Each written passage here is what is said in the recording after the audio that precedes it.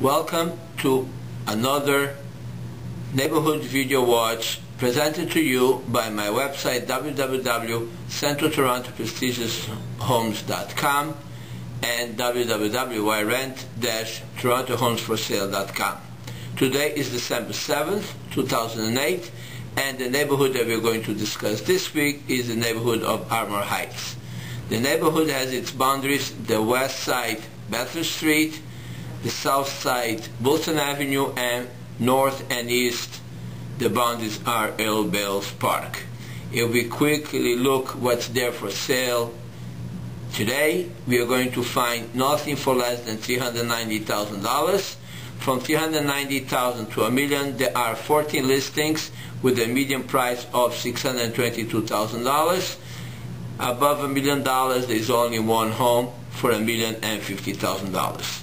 Property tax for this range of homes varies from $3,200 a year to $6,600 per year for property tax. The styles of homes are predominantly detached, two-story homes with 3 and 4 bedrooms and 2 and 3 washrooms.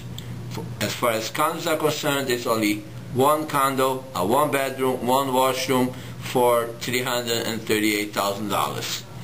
The neighborhood is basically English-speaking people, and it's a very, very nice neighborhood to live in.